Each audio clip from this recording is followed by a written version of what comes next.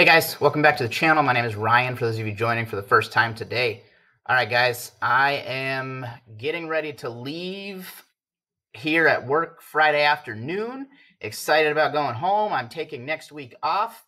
I will probably make a video for you guys next Friday from home.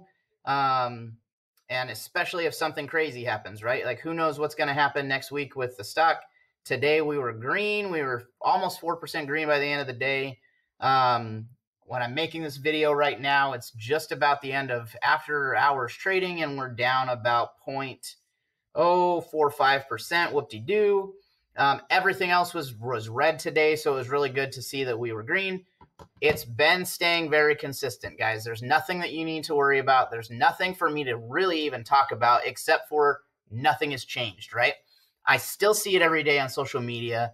We need to stop fighting against the wrong people, guys. The market makers, the hedge funds, they are still the ones who are doing this to the stock.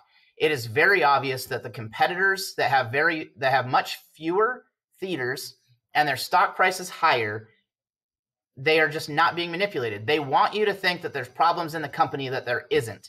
There was a picture that went around about like the financials of the company over the last 4 years and how like you can see where the trajectory of AMC is going and how good it's looking, and it's only going to get better. So guys, you got nothing to worry about.